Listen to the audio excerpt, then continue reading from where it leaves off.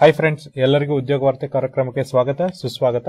So ನೋಡ್ರಿ, ಇವತ್ತಿನ ಒಂದು ಉದ್ಯೋಗ ವಾರ್ತೆ ಕಾರ್ಯಕ್ರಮದಲ್ಲಿ ನಾವೇನ್ ಡಿಸ್ಕಸ್ ಮಾಡ್ತಿದ್ವಿ ಅಂದ್ರೆ, ಒಂದೇನಪ್ಪ ಅಂದ್ರೆ ಗ್ರಾಮೀಣ ಡಾಕ್ ಸೇವಕ್ ಹುದ್ದೆಗಳಿಗೆ ಏನಪ್ಪ ಅಂದ್ರೆ ಅಧಿಸೂಚನೆ ಬಂದಿದೆ, ಅದ್ರ ಬಗ್ಗೆ ಡಿಸ್ಕಷನ್ ಮಾಡ್ತಿದ್ವಿ.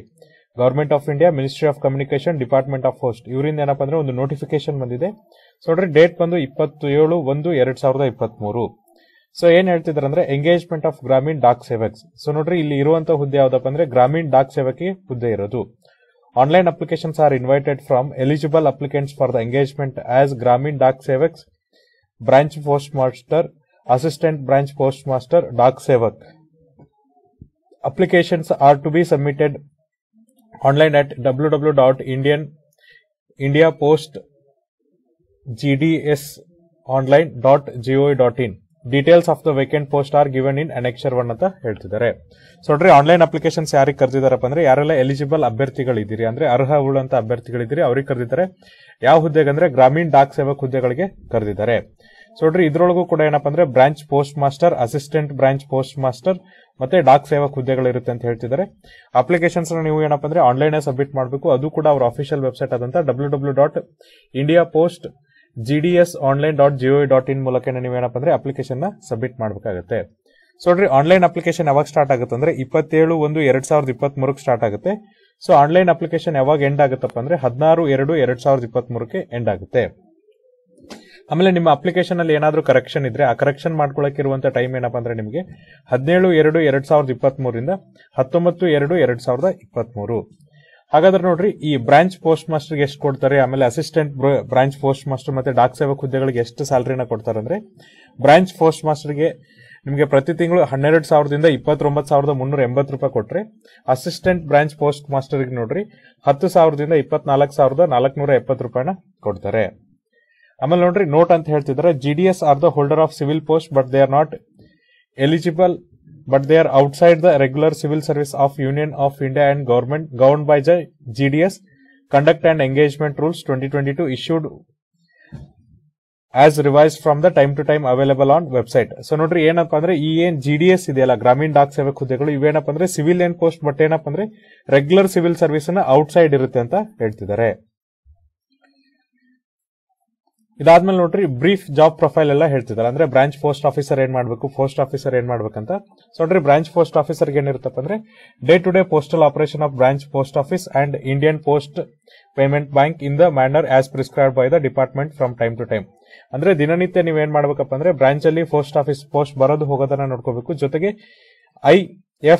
IPPB Indian post payment bank ಏನ್ ಪ್ರೊಸೀಜರ್ಸ್ ಇರುತ್ತಲ್ಲ ಅದನ್ನು ಕೂಡ ಫಾಲೋ ಮಾಡಬೇಕು. Marketing and promotions of product and service being provided by the department and operating various service in the customer service centre. So ನೋಡ್ರಿ, ನೀವೇನಪ್ಪ ಅಂದ್ರೆ ಮಾರ್ಕೆಟಿಂಗ್ ಮತ್ತೆ promotions ನ ಮಾಡಬೇಕು. ಏನ್ ನಿಮಗೆ ಪ್ರಾಡಕ್ಟ್ ಅನ್ನ ಕೊಟ್ಟಿರ್ತಾರಲ್ಲ ಅದ್ರದ್ದು ಮಾರ್ಕೆಟಿಂಗ್ ಮಾಡ್ಬೇಕಂತ ಹೇಳ್ತಿದ್ದಾರೆ. In single handed BOS branch office branch post master have to over all responsibility of smooth and timely functioning of branch post office including the mail convenience and mail delivery. So ನೋಡ್ರಿ, ಒಂದೇ ಒಂದು post branch ಇತ್ತಂದ್ರೆ ಅಲ್ಲಿ ಒಬ್ರು branch post master ಇದ್ದಂದ್ರೆ ಅವರೇ ಏನಪ್ಪ ಅಂದ್ರೆ ಈ ಏನ್ ಲೆಟರ್ಸ್ ಬರುತ್ತಲ್ಲ ಅದನ್ನ ತಲುಪಿಸೋ ಜವಾಬ್ದಾರಿನೂ ಕೂಡ ಅವರೇ ಹೊತ್ಕೋಬೇಕಂತ ಹೇಳ್ತಿದ್ದಾರೆ. ಆಮೇಲೆ ರೆಸಿಡೆಂಟ್ಸ್ ಮತ್ತೆ ಅಕಾಮಿಡೇಷನ್ ಅಲವೆನ್ಸಸ್ ಕೂಡ ಕೊಡ್ತಾರೆ. ಇದಾದ್ಮೇಲೆ ನೋಡ್ರಿ, ನೆಕ್ಸ್ಟ್ ಇರುವಂತದ್ದು ಯಾವ್ದಪ್ಪ ಅಂದ್ರೆ ಅಸಿಸ್ಟೆಂಟ್ ಬ್ರಾಂಚ್ ಪೋಸ್ಟ್ ಮಾಸ್ಟರ್ ಅಂತೇಳಿ. So assistant branch post master ಏನ್ ಜಾಬ್ ಪ್ರೊಫೈಲ್ ಇರುತ್ತೆ ಅಂದ್ರೆ sale of stamps, stationery, convenience and delivery of male at door steps, deposits, payments and other transaction of IPPB. So ನೋಡ್ರಿ, ಇವ್ರೇನ್ ಮಾಡ್ಬೇಕಪ್ಪ ಅಂದ್ರೆ stamps ಅನ್ನ sale ಮಾಡಬೇಕು, stationeries ನ ಸೇಲ್ ಮಾಡಬೇಕು, ಜೊತೆಗೆ ಏನ್ ಪತ್ರಗಳನ್ನ ಇರುತ್ತಲ್ಲ ಅವನ್ನ ಮನೆವರೆಗೂ ತಲುಪಿಸಬೇಕಂತ ಹೇಳ್ತಿದ್ದಾರೆ. ಆಮೇಲೆ ಈ ಇಂಡಿಯನ್ ಪೋಸ್ಟ್ ಪೇಮೆಂಟ್ ಬ್ಯಾಂಕ್ ಅಲ್ಲಿ ಏನಪ್ಪ ಅಂದ್ರೆ ಡೆಪಾಸಿಟ್ ಮತ್ತೆ ಪೇಮೆಂಟ್ ಮತ್ತೆ ಅದರ್ ಟ್ರಾನ್ಸಾಕ್ಷನ್ ನೋಡ್ಕೋಬೇಕಂತ ಹೇಳ್ತಿದ್ದಾರೆ. ಇದ್ರ ಜೊತೆಗೆ ಏನಪ್ಪ ಅಂದ್ರೆ ಪೋಸ್ಟಲ್ ಆಪರೇಷನ್ ಒಳಗೆ ಏನಪ್ಪ ಅಂದ್ರೆ ನೀವು ಬ್ರಾಂಚ್ ಪೋಸ್ಟ್ ಮಾಸ್ಟರ್ಗೆ ಅಸಿಸ್ಟೆಂಟ್ ಅನ್ನ ಮಾಡ್ಬೇಕಂತ ಹೇಳ್ತಿದ್ದಾರೆ. ಜೊತೆಗೆ ನೋಡ್ರಿ, marketing and promotion of products and service being provided by the department and operating various service in customer service centre of the department. ಏನ್ ನಿಮಗೆ ಡಿಪಾರ್ಟ್ಮೆಂಟ್ ಅವರು ಮತ್ತೆ ಕಸ್ಟಮರ್ ಸರ್ವಿಸ್ ಸೆಂಟರ್ ಅವರು ಏನ್ ನಿಮಗೆ ಕೆಲವೊಂದು ಪ್ರಾಡಕ್ಟ್ ಅನ್ನ ಕೊಟ್ಟಿರ್ತಾರಲ್ಲ ಅದರ ಮಾರ್ಕೆಟಿಂಗ್ ಮತ್ತೆ ಪ್ರಮೋಷನ್ಸ್ ನ ಮಾಡ್ಬೇಕಂತ ಹೇಳ್ತಿದ್ದಾರೆ. Any other work assigned by the superiors like RPO, ASPO, SPO, SSPO etcetera. ಇದು ಬಿಟ್ಟು ನೋಡ್ರಿ, IPO, ASPO, SPO ಮತ್ತೆ SSPO ದವ್ರು ಏನಾದ್ರು ವರ್ಕ್ ಕೊಟ್ರೆ ಅದನ್ನು ಕೂಡ ನೀವು ಮಾಡ್ಬೇಕಂತ ಹೇಳ್ತಿದ್ದಾರೆ. ಸೊ ಡಾಕ್ ಸೇವಕು ಕೂಡ ಏನಪ್ಪ ಅಂದ್ರೆ ನಿಮಗೂ ಕೂಡ ಡ್ಯೂಟಿ ಸೇಮ್ ಇರುತ್ತೆ. ಸೊ ನೋಡ್ರಿ, ಈ ಸ್ಟಾಂಪ್ಸ್ ಗಳನ್ನ ಮಾರಬೇಕು, ಸ್ಟೇಷನರೀಸ್ ನ ಮಾರಬೇಕು, ಜೊತೆಗೆ ಈ ಪತ್ರಗಳನ್ನ ಮನೆ ಡೋರ್ ಸ್ಟೆಪ್ಸ್ ವರೆಗೂ ತಲುಪಿಸಬೇಕು. ಜೊತೆಗೆ ಈ ಇಂಡಿಯನ್ ಪೋಸ್ಟ್ ಪೇಮೆಂಟ್ ಬ್ಯಾಂಕ್ ಅಲ್ಲಿ ಏನಪ್ಪಾ ಅಂದ್ರೆ ಡೆಪಾಸಿಟ್ಸ್ ತಗೊಳ್ದಿರ್ಲಿ, ಪೇಮೆಂಟ್ಸ್ ತಗೊಳ್ದಿರ್ಲಿ, ಅದರ್ ಟ್ರಾನ್ಸಾಕ್ಷನ್ ನೀವು ಕ್ಯಾರಿ ಓವರ್ ಮಾಡ್ಬೇಕಂತ ಹೇಳ್ತಿದ್ದಾರೆ. ಆಮೇಲೆ ನೋಡ್ರಿ, ಯಾವ್ದಾದ್ರು ಅದರ್ ಡ್ಯೂಟೀಸ್ ನಿಮ್ಗೆ ಏನಪ್ಪಾ ಅಂದ್ರೆ ಪೋಸ್ಟ್ ಮಾಸ್ಟರ್ ವಹಿಸಿದ್ರೆ ಅದನ್ನು ಕೂಡ ಮಾಡ್ಬೇಕಂತ ಹೇಳ್ತಿದ್ದಾರೆ. Dock Sevaks may have to work in sorting office of railway mail service. So ನೋಡ್ರಿ, ರೈಲ್ವೆ ಮೇಲ್ ಸರ್ವಿಸ್ ಅಲ್ಲಿ ನಿಮ್ಗೇನು ಈ ಪತ್ರಗಳು ಬರುತ್ತಲ್ಲ ಅದನ್ನ ಏನಪ್ಪಾ ಅಂದ್ರೆ ವಿಂಗಡಣೆ ಮಾಡುವಲ್ಲಿ ಕೂಡ ನೀವು ಕೆಲಸವನ್ನ ಮಾಡ್ಬೇಕಂತ ಹೇಳ್ತಿದ್ದಾರೆ. Dock Sevaks in the mail offices will handle the receipt dispatch of male bags and transshipment of bags. ಅಂದ್ರೆ ನೀವೇನ್ ಮಾಡ್ಬೇಕಂದ್ರೆ ರಿಸಿಪ್ಟ್ ನ ಡಿಸ್ಪ್ಯಾಚ್ ಮಾಡಬೇಕು, ಜೊತೆಗೆ ಅದನ್ನ ಬೇರೆ ಕಡೆಗೆ ಕಳಿಸ್ಬೇಕಂತ ಹೇಳ್ತಿದ್ದಾರೆ. ಇದ್ರ ಜೊತೆಗೆ ನೋಡ್ರಿ, IPO, ASPO, SPO, SSPO ಮತ್ತೆ SRM, SSRM ಏನಾದ್ರೂ ಕೆಲಸ ವಹಿಸಿದ್ರೆ ಆ ಕೆಲಸಗಳನ್ನು ಮಾಡಬೇಕು. ಜೊತೆಗೆ ಪೋಸ್ಟ್ ಮಾಸ್ಟರ್ ಮತ್ತೆ ಸಬ್ ಪೋಸ್ಟ್ ಮಾಸ್ಟರ್ ಏನಾದ್ರೂ ಕೆಲಸಗಳನ್ನ ಕೊಟ್ಟರೆ ಅದನ್ನು ಕೂಡ ಮಾಡಬೇಕು. ಆಮೇಲೆ ಅವ್ರ ಕೆಲಸದಲ್ಲೂ ಕೂಡ ನೀವೇನಪ್ಪ ಅಂದ್ರೆ ಭಾಗವಹಿಸಿ ಅವ್ರ ಕೆಲಸ ತುಂಬಾ ಸ್ಮೂತ್ ಆಗಿ ಮಾಡ್ಬೇಕಂತ ಹೇಳ್ತಿದ್ದಾರೆ. ಹಾಗಾದ್ರೆ ಏಜ್ ಲಿಮಿಟ್ ಎಷ್ಟಿದೆ, ವಯೋಮಿತಿ ಅಂದ್ರೆ? ಸೊ ನೋಡ್ರಿ, ಕನಿಷ್ಠ ವಯೋಮಿತಿ ಬಂದು 18 ವರ್ಷ ಇರುತ್ತೆ, ಗರಿಷ್ಠ ವಯೋಮಿತಿ ಬಂದು 40 ವರ್ಷ ಇರುತ್ತೆ. Age will be determined as on the last date of the submission of the application as per the notification. So ನೋಡ್ರಿ, ಏಜ್ ಅನ್ನ ಯಾವ ತರನಾಗಿ ಕಂಡುಹಿಡಿತಾರೆ ಅಥವಾ ಅದನ್ನ ಡಿಟರ್ಮೈನ್ ಮಾಡ್ತಾರೆ ಅಂದ್ರೆ ನಿಮ್ಮ ಲಾಸ್ಟ್ ಡೇಟ್ ಏನಿದೆ ಅಪ್ಲಿಕೇಶನ್ಸ್ ಅದ್ರ ಮೇಲೆ ನಿಮ್ದು ಡಿಟರ್ಮೈನ್ ಮಾಡ್ತಾರೆ ಅಂತ ಹೇಳ್ತಿದ್ದಾರೆ. ಇದ್ರ ಜೊತೆಗೆ ನೋಡ್ರಿ, ವಯೋಮಿತಿ ಸಡಲಿಕೆಯನ್ನು ಕೂಡ ಕೊಟ್ಟಿದ್ದಾರೆ. ನೀವೇನಾದ್ರೂ SC ST ಅಭ್ಯರ್ಥಿಗಳಾಗಿದ್ರೆ ನಿಮಗೆ 5 ವರ್ಷ ವಯೋಮಿತಿ ಸಡಲಿಕೆ, ನೀವೇನಾದ್ರೂ OBC ಅಭ್ಯರ್ಥಿಗಳಾಗಿದ್ರೆ 3 ವರ್ಷ ವಯೋಮಿತಿ ಸಡಲಿಕೆ. ಆಮೇಲೆ ಎಕನಾಮಿಕಲ್ ವೀಕರ್ ಸೆಕ್ಷನ್ಗೆ ಯಾವುದೇ ವಯೋಮಿತಿ ಸಡಲಿಕೆ ಇಲ್ಲ. ವಿಕಲಚೇತನ ಅಭ್ಯರ್ಥಿಗಳಿಗೆ 10 ವರ್ಷ ವಯೋಮಿತಿ ಸಡಲಿಕೆ. ಆಮೇಲೆ ವಿಕಲಚೇತನ ಅಭ್ಯರ್ಥಿಗಳಾಗಿದ್ದು OBC ಕ್ಯಾಟಗರಿಗೆ ಸೇರಿದ್ರೆ 13 ವರ್ಷ ವಯೋಮಿತಿ ಸಡಲಿಕೆ. ವಿಕಲಚೇತನರಾಗಿದ್ದು SC ST ಕ್ಯಾಟಗರಿಗೆ ಸೇರಿದ್ರೆ 15 ವರ್ಷ ವಯೋಮಿತಿ ಸಡಲಿಕೆಯನ್ನ ಕೊಟ್ಟಿರ್ತಾರೆ. ಆಮೇಲೆ ನೋಡ್ರಿ, ಎಜುಕೇಶನ್ ಕ್ವಾಲಿಫಿಕೇಶನ್ ವಿದ್ಯಾರ್ಹತೆ ಏನಿದೆಯಪ್ಪ ಅಂದ್ರೆ secondary school examination pass certificate of 10th standard having passed in mathematics and English have been studied as the compulsory or elective subject conducted by any recognized board of school education by the government of India or state governments or union territories in India shall be mandatory education qualification for approval of all categories of GDS. So ನೋಡ್ರಿ, ನೀವು just SSLC ನ pass ಆದ್ರೆ ಸಾಕು, ನೀವೇನಪ್ಪ ಅಂದ್ರೆ pass ಈ ಹುದ್ದೆಗೆ eligible ಆಗ್ತೀರಾ. ಯಾಕಂದ್ರೆ ನಮ್ಮ ಒಂದು ಸಿಲೆಬಸ್ ಅಲ್ಲಿ ಏನಪ್ಪ ಅಂದ್ರೆ ಮ್ಯಾಥಮೆಟಿಕ್ಸ್ ಮತ್ತೆ ಇಂಗ್ಲಿಷ್ ಇನ್ಕ್ಲೂಡ್ ಆಗಿರೋದ್ರಿಂದ ಜಸ್ಟ್ ನೀವು ಕರ್ನಾಟಕದಲ್ಲಿ SSLC ಪಾಸ್ ಆದ್ರೆ ಸಾಕು, ಈ ಹುದ್ದೆಗೆ ಎಲಿಜಿಬಲ್ ಆಗ್ತೀರಾ. The applicant should have studied the local language, that is name of the local language. ಅಂದ್ರೆ ಈಗ ನೀವು ಕರ್ನಾಟಕಕ್ಕೆ ಅಪ್ಲಿಕೇಶನ್ಸ್ ಹಾಕಿದ್ರೆ ಕನ್ನಡವನ್ನ ಕಲ್ತಿರ್ಬೇಕಂತ ಹೇಳ್ತಿದ್ದಾರೆ. ಅದು ಬಿಟ್ಟು ನೋಡ್ರಿ, ಅದರ್ ಕ್ವಾಲಿಫಿಕೇಶನ್ಸ್ ಏನಿರ್ಬೇಕಪ್ಪ ಅಂದ್ರೆ ಕಂಪ್ಯೂಟರ್ ಬಗ್ಗೆ ತಿಳುವಳಿಕೆ ಇರಬೇಕು.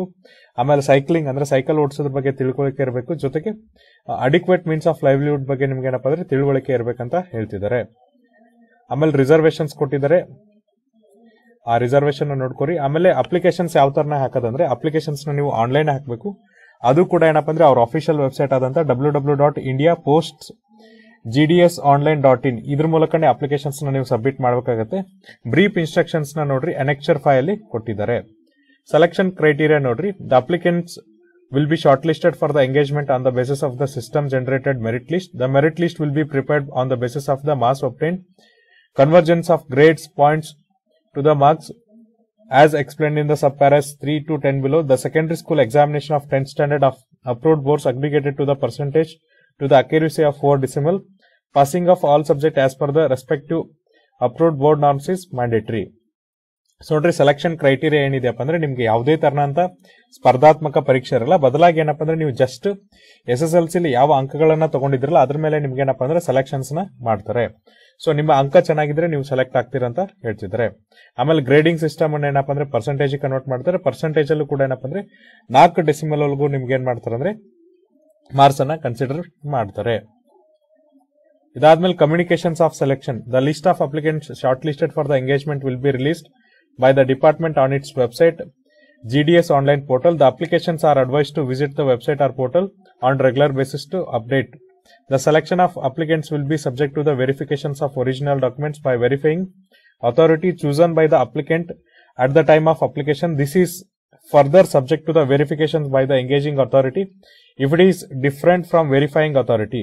The engaging authority for BPM is divisional head and subdivisional head is engaging authority of ABPM or dock Sevaks. So ನೋಡ್ರಿ, ನಿಮ್ಗೆ ಏನಪ್ಪಾ ಅಂದ್ರೆ ಫಸ್ಟ್ ಶಾರ್ಟ್ ಲಿಸ್ಟ್ ಅನ್ನ ಮಾಡ್ತಾರೆ. ಶಾರ್ಟ್ ಲಿಸ್ಟ್ ಮಾಡಿ ಅದನ್ನೇನ್ ಮಾಡ್ತಾರೆ ಅಂದ್ರೆ ಡಿಪಾರ್ಟ್ಮೆಂಟ್ ನ ವೆಬ್ಸೈಟ್ ಅಲ್ಲಿ ಬಿಡ್ತಾರೆ. ಹಾಗಾಗಿ ನೀವು ಆವಾಗ ಏನಪ್ಪಾ ಅಂದ್ರೆ GDS ಆನ್ಲೈನ್ ಪೋರ್ಟಲ್ ಅನ್ನ ವಿಸಿಟ್ ಮಾಡ್ಬೇಕಂತ ಹೇಳ್ತಿದ್ದಾರೆ. ಆಮೇಲೆ ನೋಡ್ರಿ, ಒಂದ್ಸರಿ ಡಾಕ್ಯುಮೆಂಟ್ ವೆರಿಫಿಕೇಶನ್ಸ್ ಆದ್ಮೇಲೆ ಏನ್ ಮಾಡ್ತಾರಪ್ಪ ಅಂದ್ರೆ ಎಂಗೇಜಿಂಗ್ ಅಥಾರಿಟಿ ಅವರು ನಿಮ್ಗೆ ಡಾಕ್ಯುಮೆಂಟ್ ವೆರಿಫಿಕೇಶನ್ಸ್ ನ ಮಾಡ್ತಾರೆ.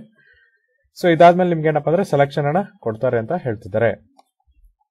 ಆಮೇಲೆ ಇಂಪಾರ್ಟೆಂಟ್ ಇನ್ಸ್ಟ್ರಕ್ಷನ್ಸ್ ಹೇಳಿದ್ದಾರೆ, ಅದನ್ನು ಒಂದ್ಸರಿ ನೋಡ್ಕೋರಿ. ನೆಕ್ಸ್ಟ್ ನೋಡ್ರಿ, ಈಗ ವೇಕೆನ್ಸೀಸ್ ಎಷ್ಟಿದೆ ಅಂದ್ರೆ ವೇಕೆನ್ಸೀಸ್ ಏನಪ್ಪಾ ಅಂದ್ರೆ division wise Gramin dock Sevak vacancies position for all divisions in the format below is available at the ಅಂದ್ರೆ ಈ ನೋಟಿಫಿಕೇಶನ್ ಈ ಲಿಂಕ್ ಕ್ಲಿಕ್ ಮಾಡಿದ್ರೆ ನಿಮಗೆ ಎಷ್ಟು ವೇಕೆನ್ಸೀಸ್ ಇದೆ ಅಂತ ತೋರಿಸ್ತಾರೆ. ಒಟ್ಟು ನೋಡ್ರಿ 40,889 ವೇಕೆನ್ಸೀಸ್ ಇದೆ. ಇದಾದ್ಮೇಲೆ ನೋಡ್ರಿ ಕಮ್ಯುನಿಟಿ ವೈಸ್ ಎಷ್ಟು ಇದೆ, ಲೋಕಲ್ ಲ್ಯಾಂಗ್ವೇಜ್ ಎಷ್ಟು ಗೊತ್ತಿರಬೇಕು ಅನ್ನೋದನ್ನ ಅನೆಕ್ಷರ್ 1 ಇಟ್ಟಿದ್ದಾರೆ. ಈ ಲಿಂಕ್ ಅನ್ನ ಕ್ಲಿಕ್ ಮಾಡಿದ್ರೆ ನಿಮ್ಗೆ ಏನಪ್ಪಾ ಅಂದ್ರೆ ಆ ವೇಕೆನ್ಸೀಸ್ ಗೊತ್ತಾಗುತ್ತೆ. ಸೊ ಇದಾದ್ಮೇಲೆ ನೆಕ್ಸ್ಟ್ ಏನಪ್ಪಾ ಅಂದ್ರೆ ಡಿಕ್ಲರೇಷನ್ಸ್ ಹೇಳ್ತಿದ್ದಾರೆ.